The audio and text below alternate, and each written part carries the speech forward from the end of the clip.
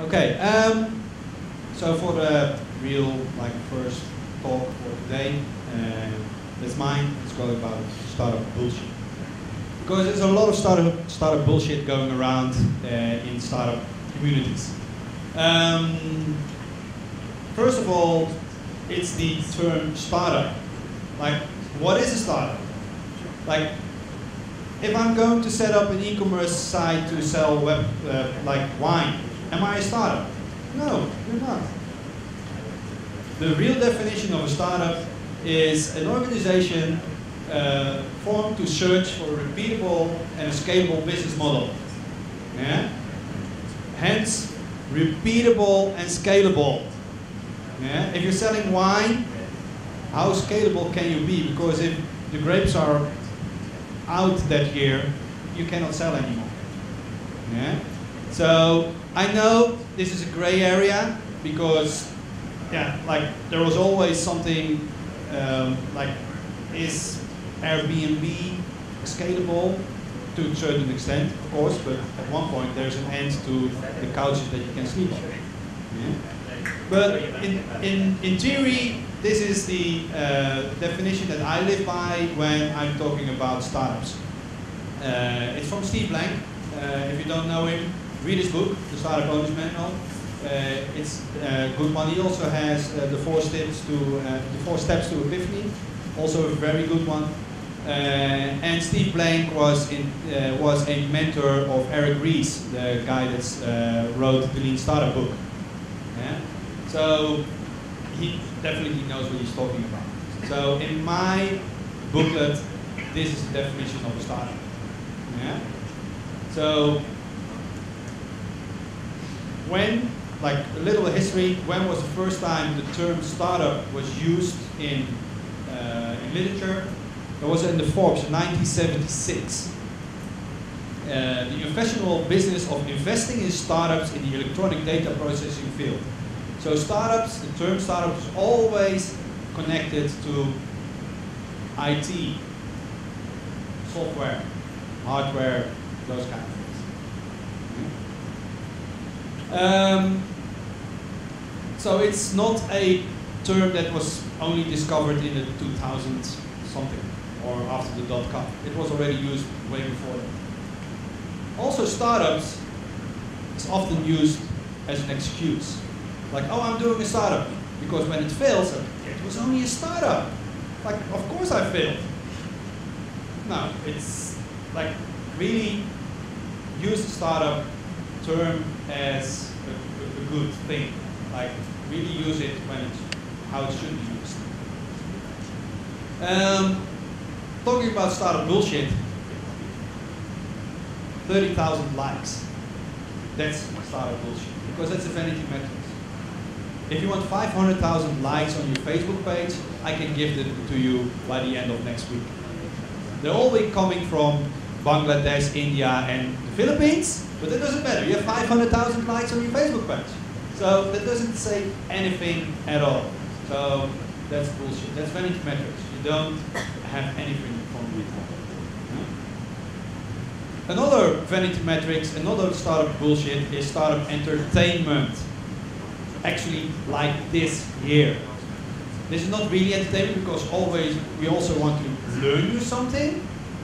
But like that guy that's coming over from the US and telling you that he got like 5 million US in funding and see me standing here, how did I get it? And this is my pitch deck.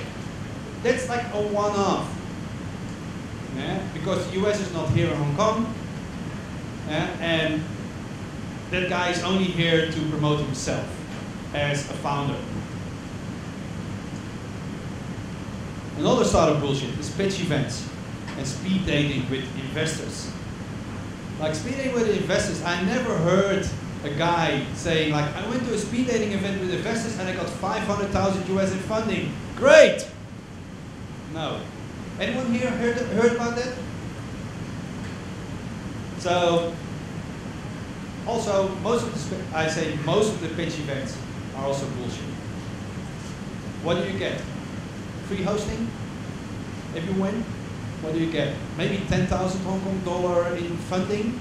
Like, that's not even 1 month salary for a good program. Yeah, so who is winning for those pitch events? Usually the organizers that are winning from that. Yeah? And I know we don't take ourselves that seriously, so yes, also us. Yeah? So a lot of the pitch events, you're pitching to other startup people, but are they your customer segment? 95% of the 95% of the time, it's no. It's not your target audience. So pitch events usually are bullshit. Better go pitch in front of your target audience. So if you're doing a startup in social media, go to social media week and try to get a speaker place there. Yeah? Because then you're pitching your real target audience. The startup community is not your target audience at that point. Another startup bullshit is we invest with supporting services and we get 40% of your equity for that. Yeah, we invest accounting services, we invest promotional things, we invest we'll make your website for you, PR, that kind of thing. That's also bullshit. Because a real entrepreneur doesn't do any accounting, really. Yeah? So why do you need it? Especially when you're a startup. So that's also bullshit. And also a lot of media for a startup is bullshit. I know Wall Street Journal is here, but when you're doing a startup, it's usually media that is not really helping you. Like, it's a nice vanity metrics, it's good for your ego, but are you really getting traction from that? You better get 100 people by hand talking to them that love your product than 100,000 people that like your product. Because you much more learn from that 100 people that love your product, and it's much more manageable to talk to them than that 100,000 people that like your product and maybe sometimes use it. So also media, like, what do you really learn when you're reading TechCrunch about that other company that got bought out or like sold his company to Google? What do you really learn from that? It's nice to know, but you better work on your startup, better make some code. Yeah? So I already talked a little bit about vanity metrics. Be careful with that. Don't step into that loophole. I did it, yeah? But learn from that. Like, don't step in too much. Like, 30,000 downloads of your app. What does it say? Nothing. Like, at one point we had 30,000 downloads of our app from our startup, and we released an update. And then we looked at the figures that how many people really updated the app. It was 10%. That's still okay, but it's only 3,000 people. And it doesn't mean that those 3,000 people are using your app actually at that point maybe on a daily basis. They're just updating your app. Especially on iOS now, it's going to be automatically updated. Yeah? So it doesn't mean that they're really using it. So 30,000 downloads of your app is also a vanity metric. It doesn't say anything at all. So you better build and talk and build and talk to your users. And learn from that and build something else. And then talk again. And then build again. And then talk again. Because otherwise you're getting products that are not really usable. Yeah?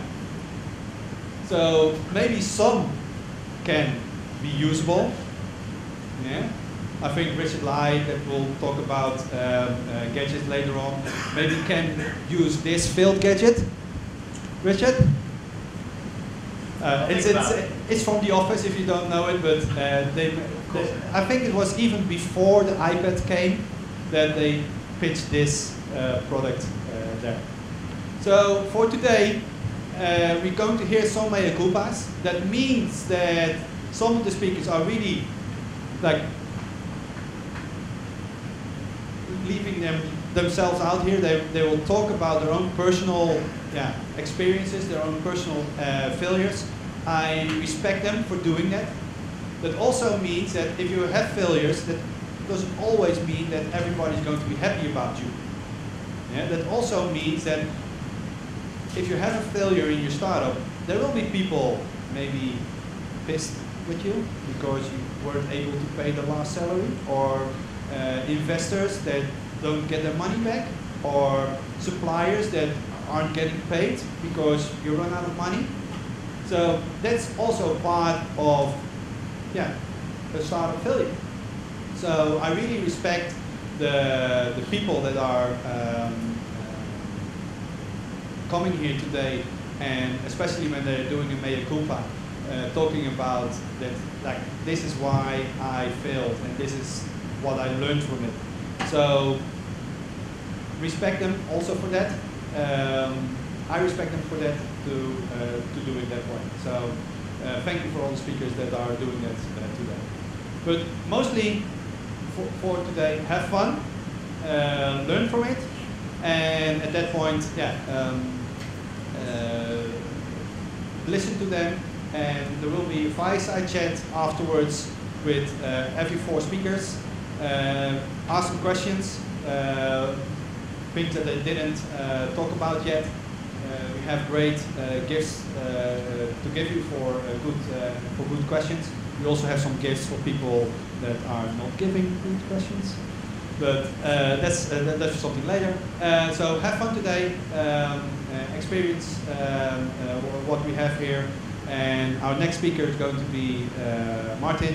So he's going to set up, and in the meantime, thank you.